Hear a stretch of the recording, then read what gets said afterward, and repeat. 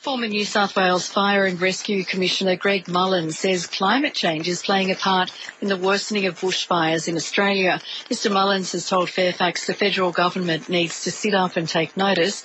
Shadow New South Wales Energy Minister Searle says climate change is real. They're having longer and more extreme weather conditions, both flood, drought, hot weather. Climate change is real and governments are just not doing anything to tackle it. The New South Wales Government in its long 8 years has had a plan to have a plan but has never implemented it.